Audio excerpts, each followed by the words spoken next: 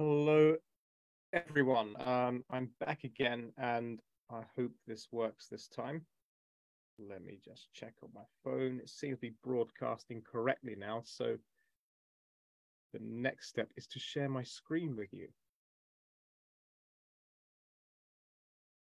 Okay, I've just got someone saying they can't find this on the 11 Plus journey, so I'm just going to tap out a message to the person who cannot find this.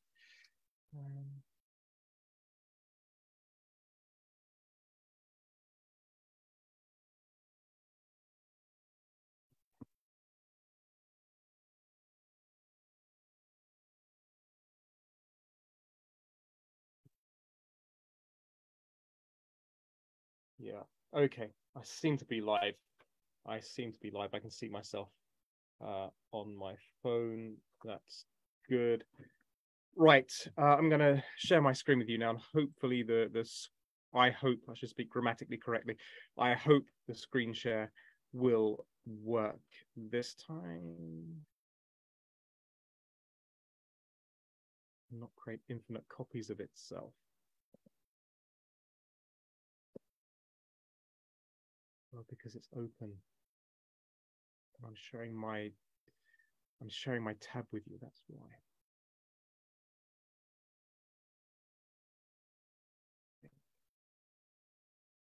Okay, if anyone is there, can you just tap in the chat and let me know whether you can see me, please? Or whether you can see my screen.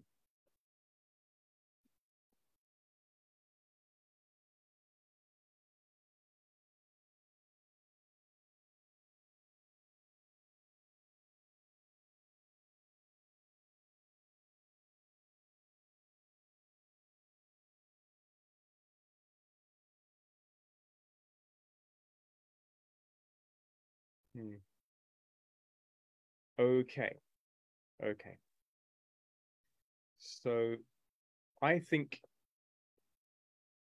what you're not seeing what you should be seeing. So let me close that. And let me reshare.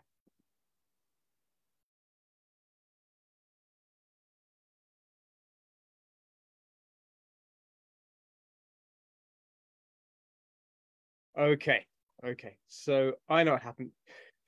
I won't explain what I think happened, but yes, we are there now. We are there. So you can now see my screen. Well, you can see the bit of the screen that I want you to see. So welcome, everyone. It's nice to have you here. And sorry about the delay getting started. Technical hiccups. Okay. I was an hour before this lesson at 2 o'clock. I was lying on my bed. My kids are out, so the house was really peaceful. I was reading Bambi, and I was beginning to feel a bit sleepy, and I was dozing off. And I was thinking, should I doze off because I've got to teach in an hour, and I thought it wouldn't look good if I miss this if the teacher falls asleep and doesn't turn up to the lesson. But I was so tempted to have a little nap, and yeah, and I could have had a nap because 5 minutes ago the Amazon man rang my doorbell, and my doorbell is very loud, so I would have woken up anyway. Anyway, that's nothing to do with anything. We have a lesson today on creative writing. So it's nice to have you here. Oh, quite a few people. So hello, quite a few people. Kids, I assume you're all kids. Maybe parents too. Hi, kids and parents. We're going to do a lesson on creative writing today, but I'll go through the introductions first of all. So my name is James. I'm a tutor at 11 Plus Prep School. You can see our logo and name, web address, and WhatsApp phone number on the screen. So 11 Plus Prep School does small group tuition. Our website is 11plusprepschool.co.uk. And if you want to get in touch with me, you can call me or WhatsApp me on 07736 252 419. And because it is the summer holiday soon, we have summer boot camps, which you might be interested in. If your parents are there, give them a shout and say, James has got some summer boot camps going, and I want to attend them because you do. You really do. Okay, so the summer boot camps, they're kind of intensive lessons in maths, verbal and non-verbal reasoning, and English. But no creative writing, which is what we're doing today. But nonetheless, if you want maths, non-verbal, verbal reasoning, or English, you can join up. You can sign up to our boot camps, and we will make sure you know what you need to know for your exams. The next bit of introduction is to thank the 11 Plus Journey for hosting this event. So you're all here, so you know the 11 Plus Journey. But just to say, the 11 Plus Journey is a community of parents and educators involved in the overall development of children through academic excellence. And you can visit their website, the11plusjourney.co.uk, for more resources. This video lesson will also be available on the 11 Plus Journey YouTube channel at some point after this lesson, and it's been uploaded to the relevant media. Right, let's get on with today's lesson, sort of. So I'm very, very glad that I didn't promote this lesson as descriptive writing based on a visual prompt. I just promoted it as descriptive writing. I'm very lucky that I did, because, excuse me, I had a biscuit before I started and it's making itself known. Very lucky that I didn't call it descriptive writing based on a visual prompt, because the photograph that I use for this lesson, I always check, it was Creative Commons, and I always check before I do a lesson to make sure that Creative Commons stuff that I've been using is still Creative Commons. So I went to the Creative Commons library and I couldn't find this picture. It's a photograph anywhere. It's a lovely, lovely artistic photograph of, it was a young woman in maybe a burgundy dress. I can't remember the color now. And she's kind of got strawberry blonde hair, sitting on a beach, resting up against a rowing boat. It's very artistic, so it's kind of like a somber picture. It's like not like a happy beach scene. It's quite a solitary, somber picture of this girl, kind of front and center of the picture, resting against a rowing boat. You can see, you know, in the background a bit of cliff, and to the side of her a bit of shingle and a bit of sea. And I was going to use that picture, and I checked the Creative Commons library and it wasn't there anymore, so I thought I'd err on the side of caution and not use it. It's a lovely picture, which has given me cause to change my approach to this lesson somewhat. So instead of using a picture prompt, we're going to use a text prompt, and the text prompt is this. It's pretty much the same thing. It describes what, you know, partly what the picture depicted. So imagine that you are on a beach resting against the side of a rowing boat. Very contrived, but go with me on this. Describe what you experience. So who knows, kids out there, or maybe parents, who knows what descriptive writing is? Who can tell me? Looking at your comments now on my phone, that's my head bowing down. Anyone tell me what they think descriptive writing is, or what it is not?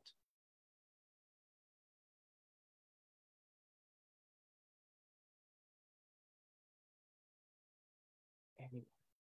No one. No one's going to speak. Probably because none of my students are here today. They're very loud. They speak up for themselves because they're very familiar with me. But yes, please do speak out. I don't bite. Okay, so yes, someone says when you describe something. That's right. So a description is a description, meaning it's not a narrative piece. So if you're in an exam, two very common ways of testing your creative writing is: one, getting you to write a story; two, getting you to write a descriptive piece. And the essential difference between a story and a descriptive piece is that a story has a narrative, and a descriptive piece doesn't. So a story has a beginning, a middle, and an end. It has a conflict, you know, and you resolve the conflict at the end of the story, that kind of thing.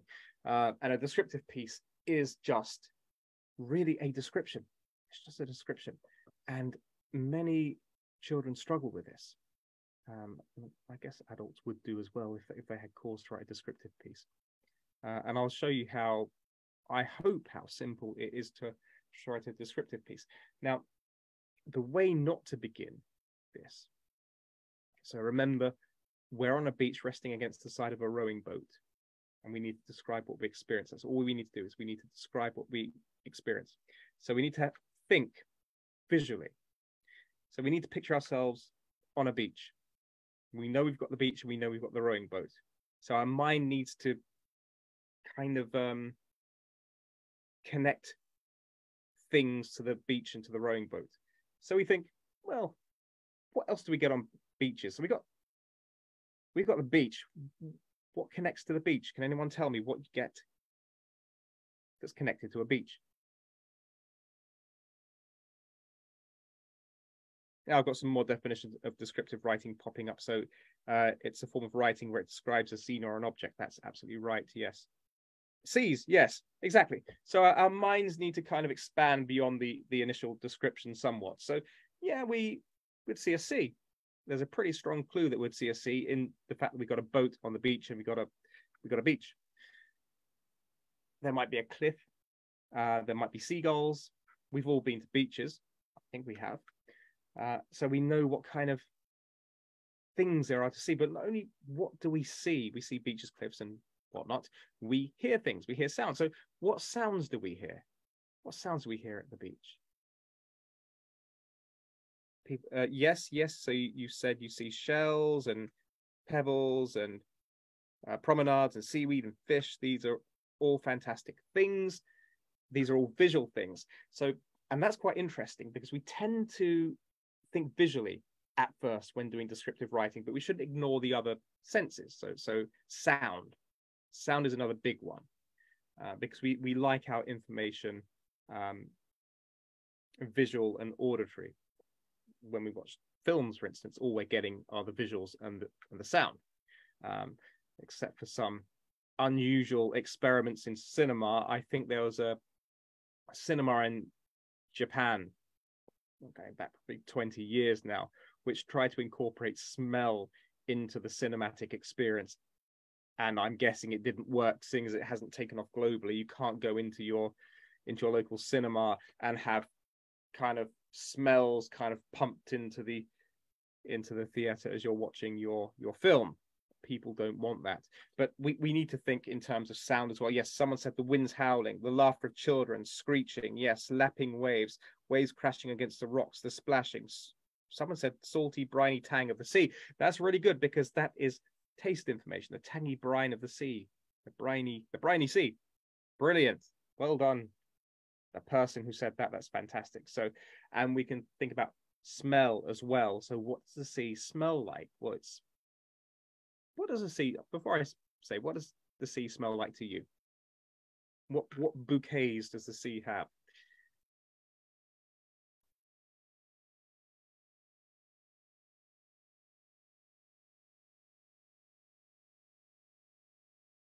Waiting for the chat. While I'm waiting for the chat, I'll just say that this exercise that we're doing now, this has yielded enough information for us to write a descriptive piece already. We've got the words salt. So yeah, you can smell the salt. We've got brackish. We've got salty. We've got more salty. So definitely salty. Definitely salty. The sea is also a bit pongy, isn't it? If we're honest, we all like going to the beach. We all like going to the beach, but it does pong a bit, and that's not just because Thames Water has been pumping all the sewage into it. It pongs a bit because of the life forms in the sea. They give off a kind of sulfuric tang. So what you've kind of thrown at me in the chat, that's enough for us to build a very successful piece of descriptive writing around that will do well in the exam. Now, how we're not going to start this, we're not going to start by saying, I was washed up on this beach 6 days ago. And the reason being is that's beginning to get us into narrative territory. We're beginning to tell a story already, which we want to avoid because we're not writing a story. So how do we begin this, or how do we write any of this without writing any narrative? The best way I can recommend we do that is just by thinking we need to be in the moment. Yeah, it's about what we are experiencing in this very moment. So you imagine yourself at the beach in a moment of time. What do you experience in that moment of time? Okay, and it doesn't need to be like you're stuck in one moment, but there'll be a moment after that, and a moment after that, and a moment after that. So long as you're always in those moments and you don't go into the past to try and work out how you got here and this, that, and the other, you should be fine. So remember, stay in the moment, or moments, plural.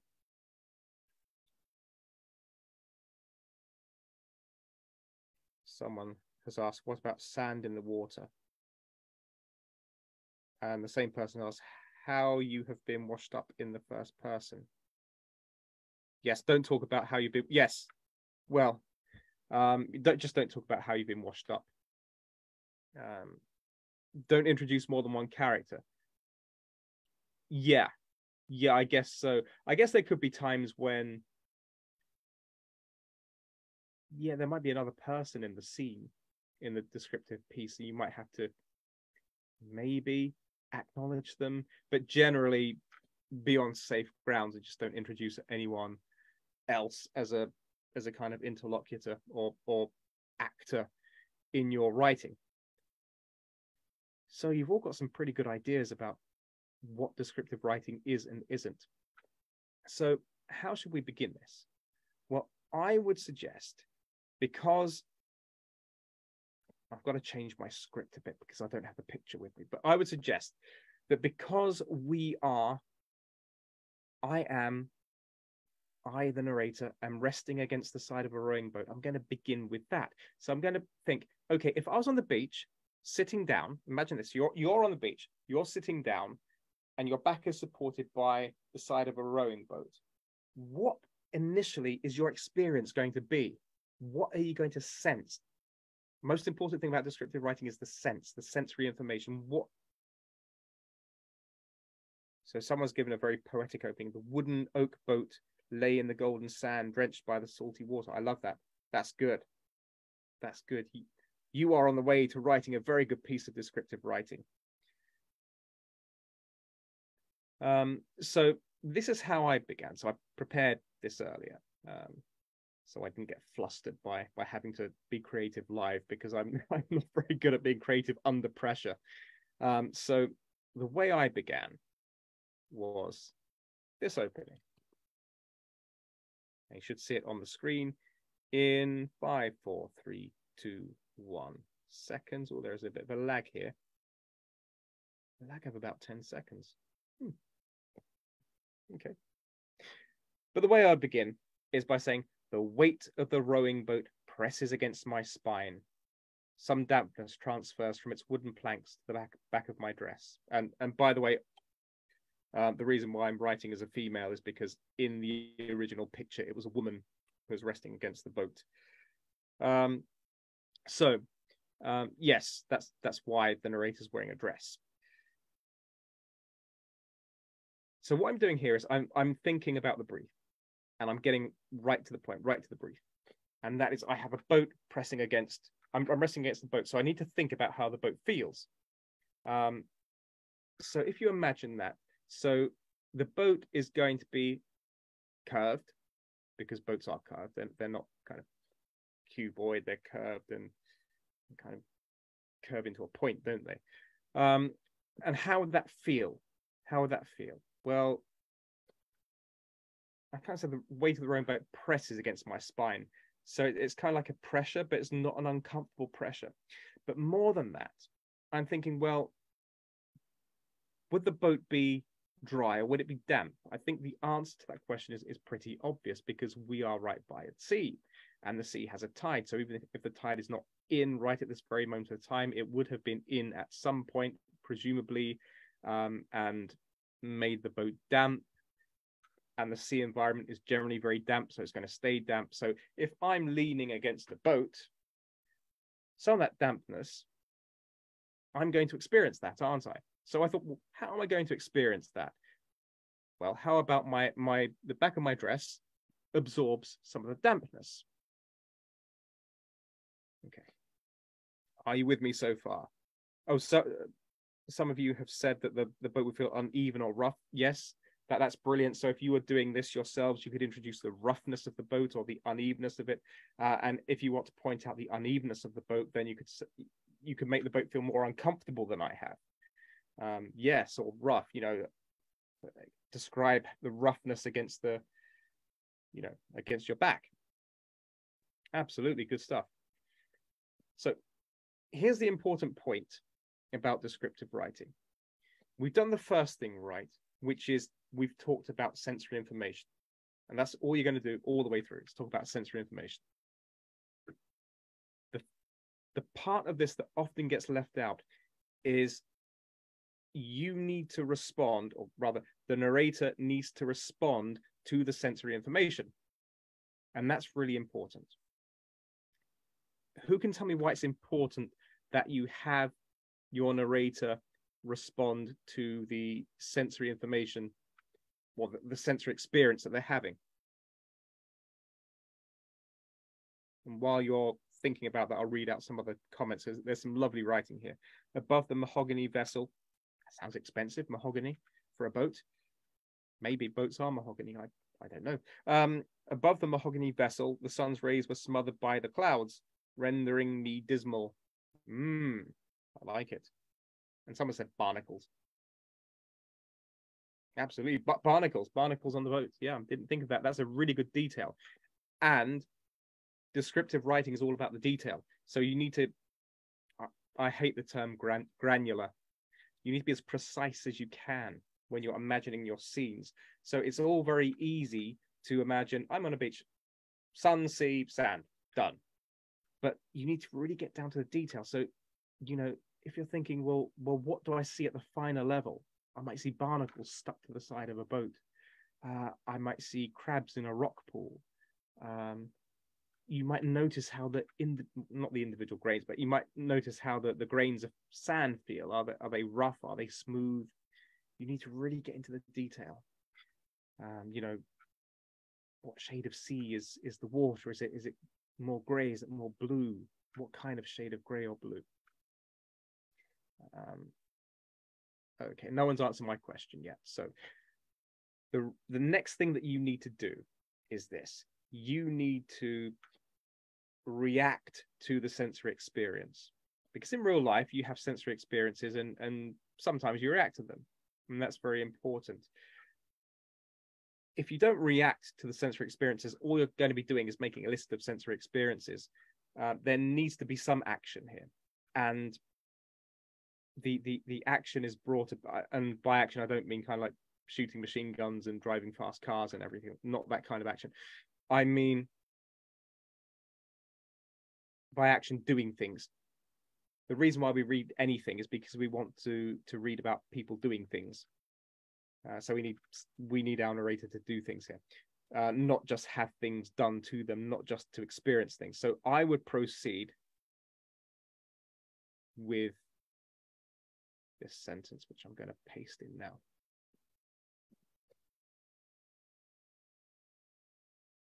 And you should see the next sentence very soon. I'm going to read it while you're waiting for it to appear on the screen.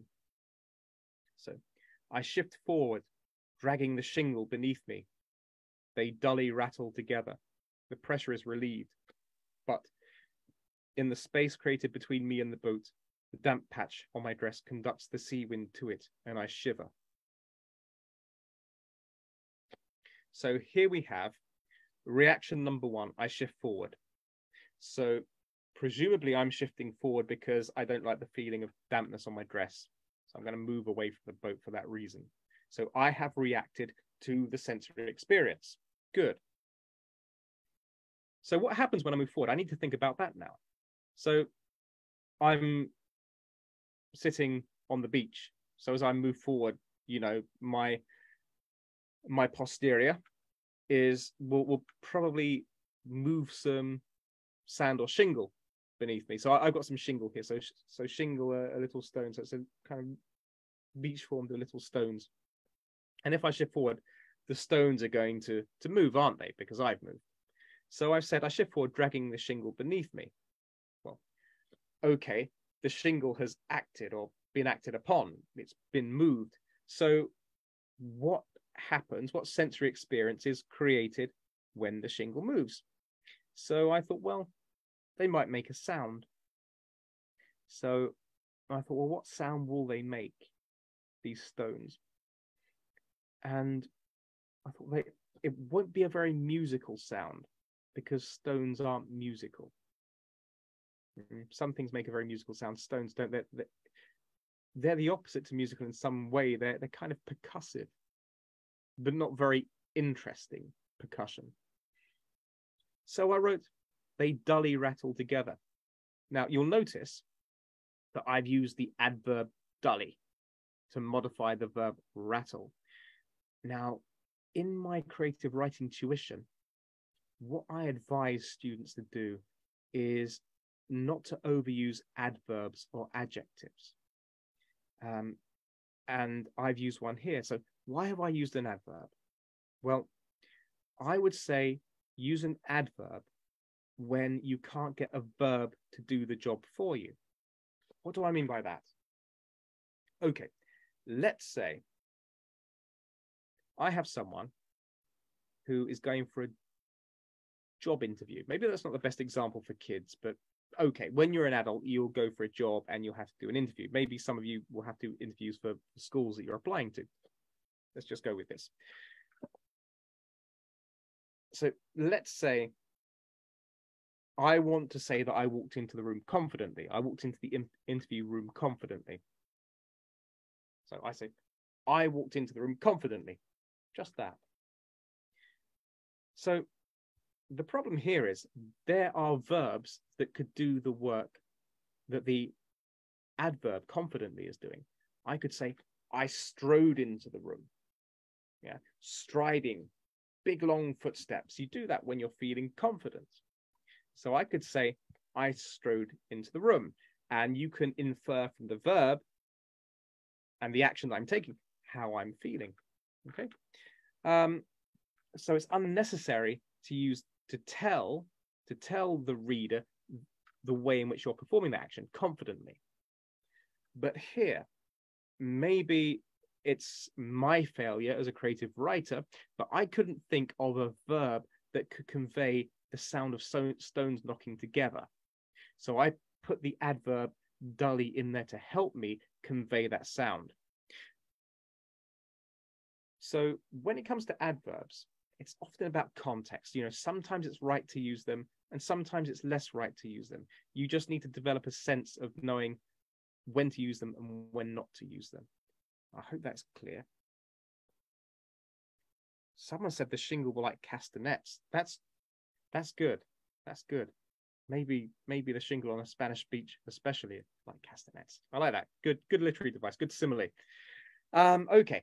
So, and then I said the pressure is relieved. Well, why have I said that? Because I was up against the boat, or rather the boat was up against me, and I've moved away from the boat.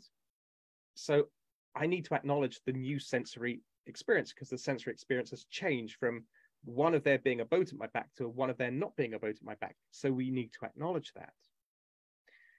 So the pressure is relieved. I no longer have the feeling of a boat at my back. But in the space created between me and the boat, the damp patch on my dress conducts the sea wind to it. So again, I thought, now that I've moved away from the boat, and now that I've freed myself from the source of the dampness, then what happens now? What happens now? Because now there's nothing between my dress and the boat. My dress is damp. What's going to happen? And I thought, well, whenever my clothes are damp, I can really, really feel when it's a cold day. The cold air just kind of goes to it, you know, it just like a magnet in some in some way that the cold just go. If something is cold and damp, the cold goes to it even more. It makes it worse. It exacerbates the problem.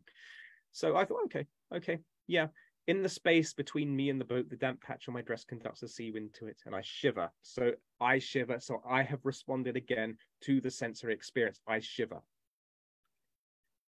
So no more comments. So what have we got so far? We have got a bit of visual information.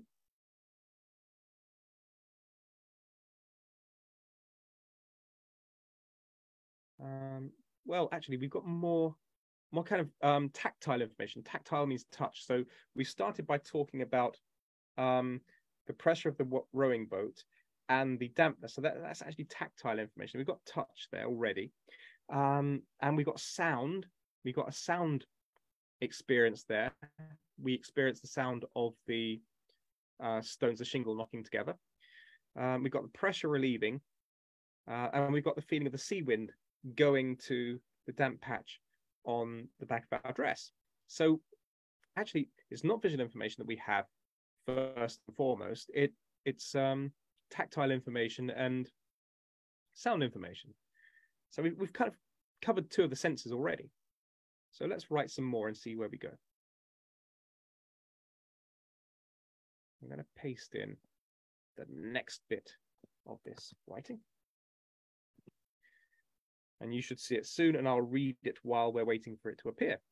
So I pinch at my dress, and I peel it momentarily from my back.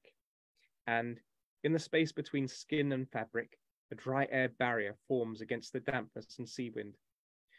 My skin smooths with that little bit of warmth. Right, and you can see that now. So again, we've got a physical action. So I'm pinching at my dress and peeling it momentarily from my back. So do you know when your clothes are a bit damp, you might kind of tug at it just to, you know, somehow kind of encourage the dampness away, or maybe if you're hot, you'll do that to encourage the heat away and create a bit of a breeze. But you know, we do that to our clothes when we're in some way uncomfortable. So I've had the narrator kind of pinch at her dress and peel it momentarily from her back to kind of free herself from that kind of clammy, damp sensation, which is not pleasant. And you will notice I've used an adverb again, momentarily. And I thought, well, I've got an adverb. Is it justified? I think when we use adverbs or even adjectives, we must ask ourselves, is the adverb or is the adjective justified here? And I justify it in this way, because if I didn't say momentarily and I just said, I peel the dress from my back, well, that's going to make it sound like the narrator's undressing, which she's not doing. So we just want to make it clear that she's kind of momentarily just peeling the dress from her back. Okay. So the adverb momentarily really does serve a purpose there. So does it serve a purpose? Very important question. Okay. So we need to think. Now we've kind of peeled momentarily the fabric away from our back. What sensation are we going to get? Because if I haven't belabored the point already, the sensation is incredibly important. So this is the sensation. In the space between skin and fabric, a dry air barrier forms against the dampness and the sea wind. So we kind of got some dry air going in there now to protect us from the dampness and the sea wind. And you will notice here I have used sea wind twice, I seem to think. Yes, once without a hyphen and once with a hyphen. So we don't want to do that in our exams. We don't want to look inconsistent or indeed indecisive, or worse, that we don't know what we're doing. So consistency is a good thing when it comes to spelling. Right. And okay, so my skin smooths with that little bit of warmth. So I'm really thinking about the detail here. So I'm thinking, if your skin warms up a bit, how do you react to that? Well, you if you're goosebumped, you might become de-goosebumped, if that makes sense. Your skin might smooth, okay, because it kind of ridges when it's cold and uncomfortable. But once you get a bit of warmth, those goosebumps will kind of smooth out. And that's what I've tried to communicate here.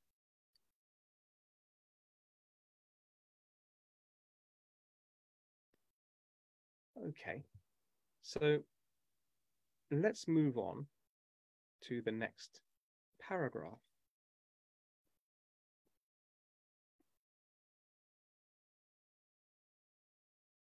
I'm going to read it while we're waiting for the first sentence of the next paragraph to appear. So we have, a wave frayed into foam at the edge of the sea tickles my feet, washing away some sand lodged between my toes. So I was thinking here, we need to make use of the sea because we're on the beach. We can't ignore it. So how are we going to make use of the sea? Well, I thought about waves. Well, what do waves look like when they come in from the sea? Well, the sea kind of thins out, doesn't it? As it reaches the shore, it becomes thin. And I thought, well, what's a good way of kind of conveying its thinness? So I use the metaphor of the waves are frayed. Okay, so fraying is what happens to your clothing at the edges. Maybe you got an old shirt or something, or an old t-shirt. The ends of the t-shirt, the threads will come loose. That's fraying. So I use this metaphor of fraying. Okay, it's a very subtle metaphor. And that's an important thing to say as well, is that you don't need to go all out with your literary devices. You don't need to kind of bombard the examiner with literary device after literary device after literary device and make them really obvious. Nothing wrong with a subtle literary device. We've got a subtle one here. So the wave frayed into foam at the edges of the sea. Because when the sea comes into the shore, it becomes not only thin, but foamy. So I've tried to communicate the thinness and foaminess of it. And then it encroaches upon the narrator's feet. Well, we need to ask ourselves, how does it feel? Because this is all about sensation. How does it feel when the foam comes in and touches your feet? It might be a bit ticklish. So I've gone with it tickles my feet. Okay. And then I thought, well, after it's tickled my feet, or as it's tickling my feet, what is it actually doing? Well, or what might it do? Well, what it might do is wash away some sand lodged between my toes, because when you're on the beach and you're walking barefooted, you get sand on your feet and in between your toes, and it's sand in between your toes. Well, I don't like it. It's not a nice sensation for me. So it might wash away some of that sand lodged between your toes. Okay.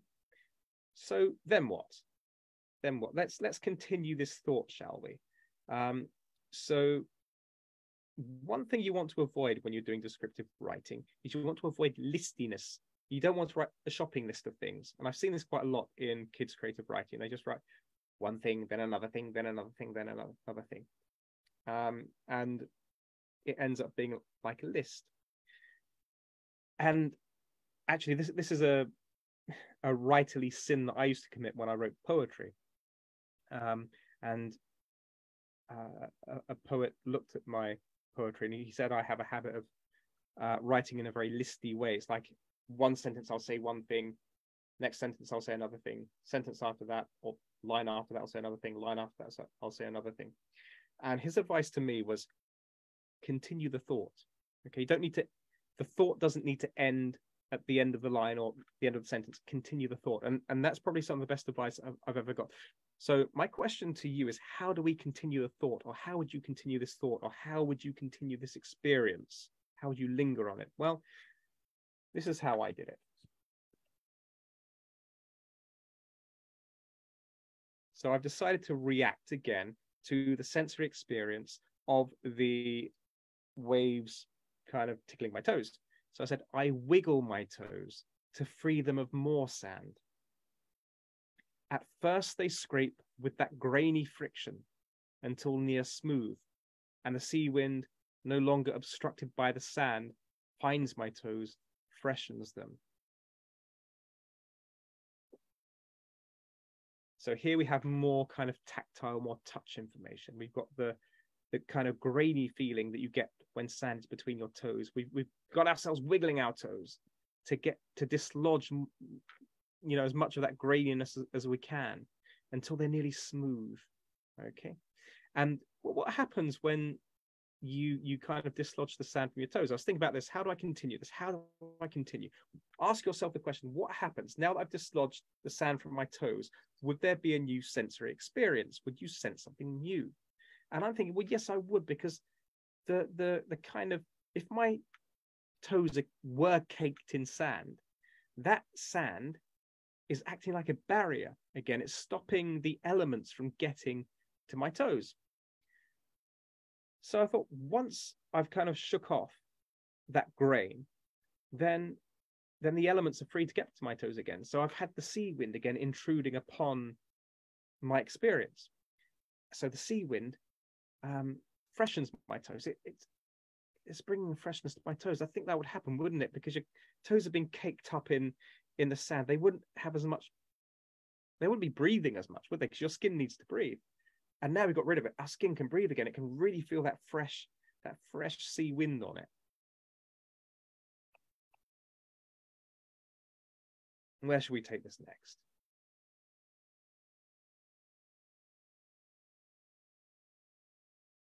We've got one more para. I'm just going to plant it in here.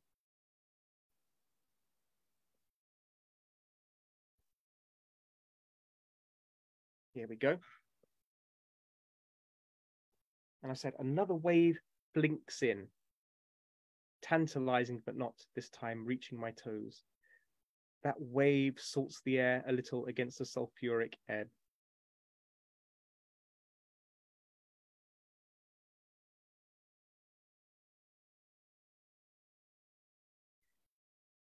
So I was thinking, in the next paragraph, what I need is some olfactory, some smell information, because we want to make this as all-encompassing of the senses as we can.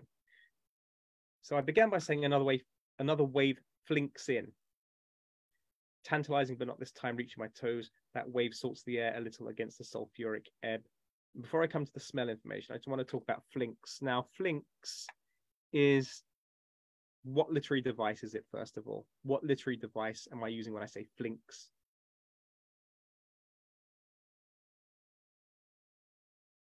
Anyone? Is it a metaphor? Is it a simile? Is it hyperbole? Is it onomatopoeia? Is it alliteration? Is it a conceit? Is it allegory? Is it... I've run out of literary devices. It's one of those. Someone said metaphor. It is onomatopoeia. It's a word which is written to approximate the sound it makes. And I borrowed this word from William Golding, from Lord of the Flies, which is one of my favorite books. It's my favorite children's book, and it's one of my favorite books. And William Golding invented the word flinks to convey the kind of light, foamy sound that waves make when they kind of hit the rocks. And I borrowed it. So not the most original thing I've ever done, but I think it serves a purpose. I love the sound, flinks, flinks. It's so original that I think this piece of onomatopoeia needs to be known more. But let's talk about the olfactory information now, the smell information. So we said the wave salts the air a little against the sulfuric ebb. So I've got the salt coming in. And it's kind of competing with the sulfur. Okay, so sulfur is stinky stuff. Okay, sulfur stinks. And the seaside does have a sulfuric kind of smell. I believe it's created by the seaweed. I could be wrong about that. It's created by some life form in the sea. But yeah, the sea is a bit pongy. So the two dominating smells, as I see it when you're at the seaside, is the saltiness and the sulfur. So I thought, well, how can I talk about this? So I said, the wave salts the air a little against the sulfuric ebb. The ebb is when the tide goes outwards. So we've got the tide going outwards. And as the tide goes outwards, the kind of sulfuric smell is increasing because, you know, the life forms, the seaweed that creates the sulfuric smell is getting exposure. So there's like a competition between the kind of retreating saltiness of the waves and the encroaching sulfur of whatever generates the sulfur that is exposed when the tide ebbs away. So we've got our smell information there. So I think we definitely have tactile touch information. We've got sound information. We've got smell information. And what we don't have here, and unless you're asked specifically to include all the senses, it might not be absolutely necessary, but it's always good to try to. What I don't have here is any visual information as such, and I definitely don't have taste information. So if I were to continue this, and I think it needs to be continued, I did continue writing this, but I wasn't happy with what I wrote, so I kind of removed it. So I want to give you an example of optimal writing. If I were to continue this, I would include, I think, well, I need to include some more visual information, because vision is very important, as we discussed earlier. I mean, it's one of the two essential things when you go to a cinema or watch something on the TV or on your iPad. It's the sound and the visual information. So you can't really get by that well without sound or visual information. Anyway, so I would include some taste information. So let's do that now. Let's do that now. I won't write on the screen, because otherwise my hands will be in front of the camera and it'll be like two huge tarantulas dancing in front of on the keyboard, which is not a good look. But I want to ask you now to type in the chat, what visual information would you include and what taste information would you include? And I think the taste one might be quite easy. Yes. So someone has said they would taste the salty brine. That is what I was thinking. So were we to continue this, I will probably reference the saltiness, because you've been to the beach and you tend to end up with a kind of salty crust on your lips, don't you? Somehow, especially if you've been into the sea. You kind of carry some salt deposits on you. At least I find I do. And also the sand is quite salty as well. So you might get some sand on your lip and, just happen to, run your tongue over it or whatever. And you kind of get that saltiness, that salty sensation. Muddy sea. Someone said muddy sea. Yeah. So that's good visual information. So you could go on to describe the murkiness, the muddiness of the sea.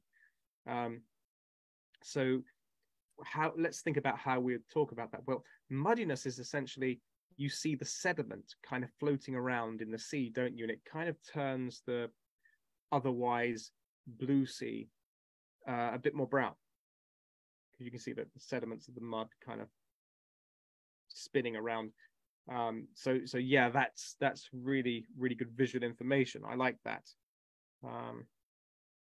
Someone said the luminous, lustrous, sun-illuminated light like a lamp. However, the cotton white pillows showed some mercy. Wow, that is literary device overdrive. That is, well, wow. The luminous, lustrous, sun-illuminated light like a lamp. La la la la la la la. Lots of L's there. Okay, so one bit of advice I'd give you is try not to. It's very good what you wrote, but try not to overwrite. The thing is that luminous, lustrous, and illuminated all have the same root in Latin.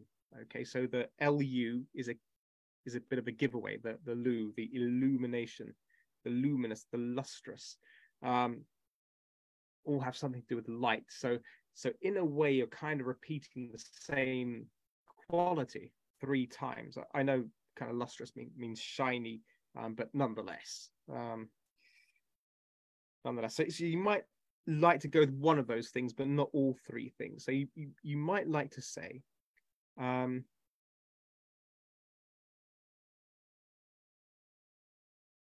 sun illuminated the scene like a lamp. That will be perfectly cooked. It's not undercooked. It's not overcooked. So imagine when you're doing creative writing, imagine you're a chef. What you don't want to do is throw too many ingredients into the mix, because that will end up with a kind of clash of tastes and cooking styles, and might not quite work. So as with your ingredients when you're cooking, if you cook kids, maybe you don't cook. I've started getting my kids to cook, actually, so maybe you do. Don't overdo it is what I'm saying. So we also have the solemn waves grasped timidly at the shoreline. Good. That's a lovely visual kind of image. So yes, I've actually, before I get onto that, I've realized I do have visual information there. So I've got this image of the wave fraying into foam at the edge of the sea. So I've kind of covered myself with the visual information. It's just the taste information I lack. But going back to what you say, one of my listeners has said, the solemn wave grasped timidly at the shoreline. That's brilliant. That is fantastic. That's better than what I wrote. That's personification, because the sea doesn't literally grasp. That's only something animals can do, because you need a hand or a claw to grasp. And grasp timidly. Okay, that's an interesting phrase, grasp timidly at the shoreline. I like that a lot. That's really original. And then we've got elevated cliffs overhung the cove. Its arcane mysteries concealed by a massive rock and boulders.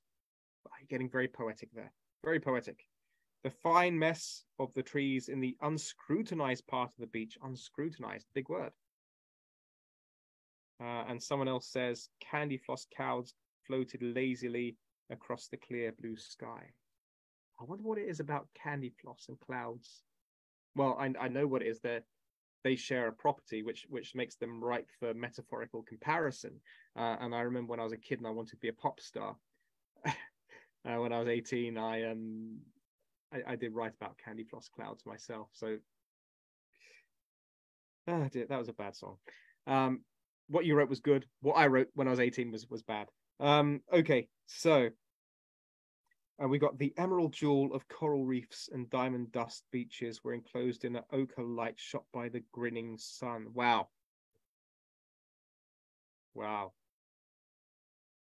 I'm going to read that again. Let one sink in. The emerald jewel of coral reefs and diamond dust beaches were enclosed by an ochre light shot by the grinning sun. Okay, so as with the other person to whom I commented, try not to overwrite. This is a fantastic example of overwriting. The problem of overwriting is sometimes you end up with a bit of a logical mess. So I really, what you're showing is an ability to write poetically. So you have a poetic mind, and that's a really good start, because not everyone can write that. Not everyone can write with these kind of rich images, with this kind of metaphorical language. So what you want to do is avoid making a mess when you're overwriting. Okay. So I would say that the emerald jewel of coral reefs. So emerald is green. Are coral reefs green? They might be green in parts. And I'm not a big aficionado on coral reefs, but as I understand, they're quite rich in color. So and coral, if you buy a piece of coral jewelry or something that purports to be coral jewelry, you'll see it's a kind of very pastel pink color. So yeah, coral reefs include a lot of color, but the color we commonly associate with coral itself is not. It's not emerald green. It's coral pink. And we've got diamond dust beaches. Okay, I kind of like that. I kind of see where you're going there. So if you kind of got a diamond and maybe you drilled into it, you get a load of diamond dust, wouldn't you? Actually, it's quite funny because you see these vans going around, don't you? And they say diamond drilling on them. And I didn't know what that meant. And I thought, diamond drilling, does that mean they drill into diamonds, or does that mean they use diamond to drill? I think it means they use diamond to drill because diamond is very precise. Okay, if it were used as a drill bit, tip of a drill, it'd be very precise. But anyway, I'm digressing again. Yes, if you kind of could grind diamond to a really fine powder, a kind of white sand beach would look very much like diamond dust. Okay, I get you there. I understand you there. Enclosed by an ochre light shot by the grinning sun. Okay, fair enough. Fair enough. You want to personify the sun as a grinner. Okay. Okay. We have the towering myriad of trees blocked the unbearable sunlight. Interesting. So presumably backing onto the beach, we have a canopy of trees. Okay. Interesting. Yeah, you do get that. You do get it. I like that. I like that. Good words in there. Myriad. If you're a child, I'm impressed by myriad.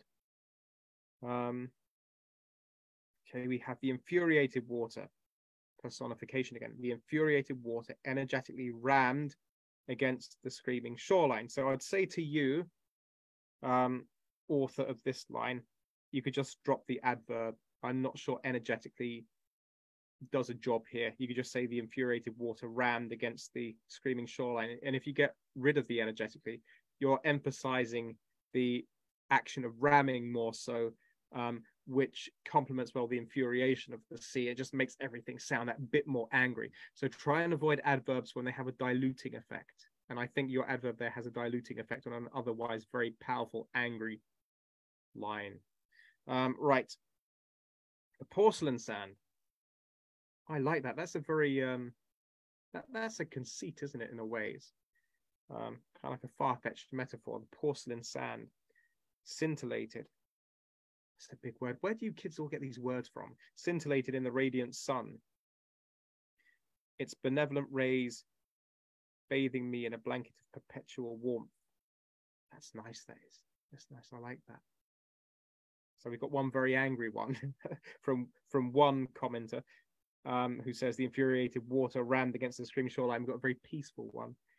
The porcelain sand scintillated in the radiant sun, its benevolent rays bathing me in a blanket of perpetual warmth. That's good. Okay, so we've got some really, really nice stuff from you. We're at the hour mark. I was having so much fun. I could have gone on for another hour, but we will leave it there. I would say here what you're seeing is 9/10 of a really good piece of descriptive writing. I will probably need to add a couple more lines to make it perfect. But if you wrote this in an exam or something similar to this, you'll be really fine. What I want you to take home from this, you're already at home. What I want you to take away from this lesson is that the most important thing about descriptive writing is, one, don't write a story. Two, write about sensory details. Yeah, that's the most important thing. You're writing about your sensory experiences and you have 5 senses. And 3, you need to react to a lot of those sensory experiences. And that's a virtue in itself, because what happens is, okay, this is what happens. It's like a chain. It's like a gift that keeps giving. You describe a sensory experience.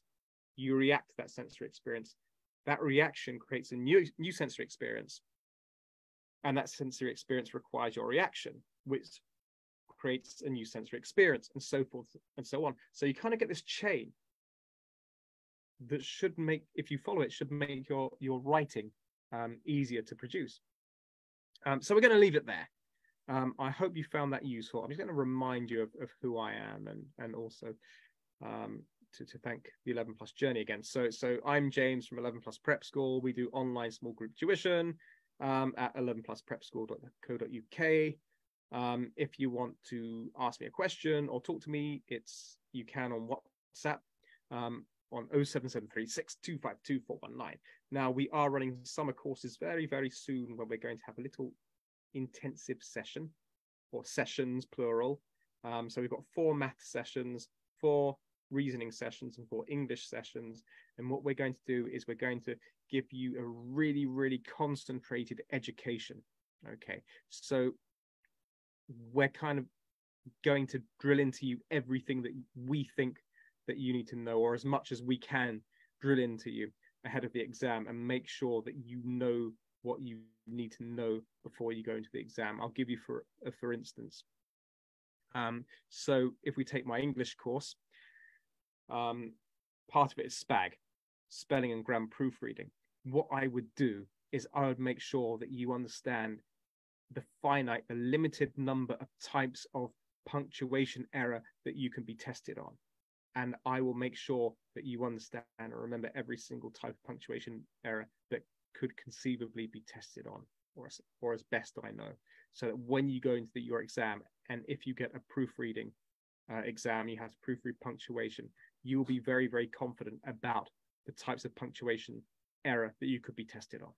That's just an example. But anyway, check out our boot camps, sign up for them.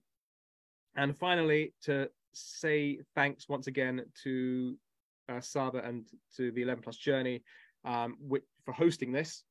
And the 11 Plus Journey is a community of parents and educators involved in the overall development of children through academic excellence. You can visit their website, the11plusjourney.co.uk, for more resources. This video lesson will be available on the 11 Plus Journey YouTube channel shortly hereafter. Thank you, everyone. I hope you found it useful. It's been wonderful to have you here. Thanks for listening to me. Enjoy the rest of your day. Goodbye.